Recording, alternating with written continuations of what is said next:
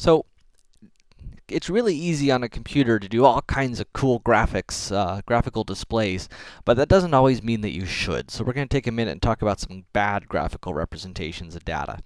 So here is the car color data we were looking at earlier, and here it's done in a 3D bar graph. The problem with this graph is that because of the perspective of it, it's almost impossible to read now. I mean, it's really hard to tell which of these bars is actually larger when it is on this slant like this. And so this is really a bad graphical representation now. It's really hard to read. Now here's another situation. So suppose a labor union produces this graphic designed to show the difference between the average manager salary and the average worker salary. Now, it could be, I mean, if I was to look at this, I'd say, okay, if I was to imagine this as, the worker salary, then let's hear that. Ooh, wow, this one's like 4 of those. And so if I was to look at this, I might think that, wow, those manager salaries are 4 times bigger than the worker salaries.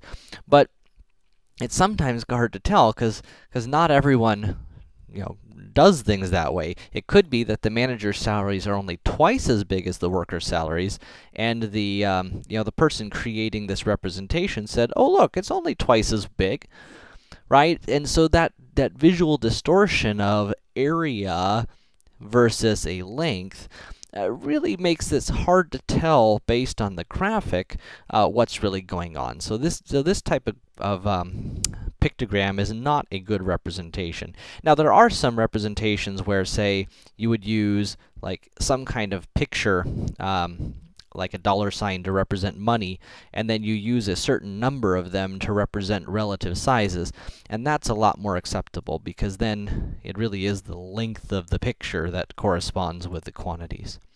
Let's look at one more, and this is a big problem with bar graphs. Notice these 2 graphs here. These are 2 graphs from a poll about same-sex marriage rights taken in December 2008. And they look quite different, right? Which of these is misleading?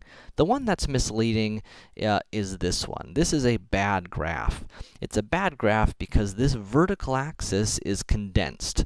It's condensed from 40 to 60, and so it creates a misleadingly large disparity, right? This bar now looks 3 times bigger than this bar, whereas if we actually look at it measured from 0, we can see that the difference is much smaller than this graphic would lead us to believe.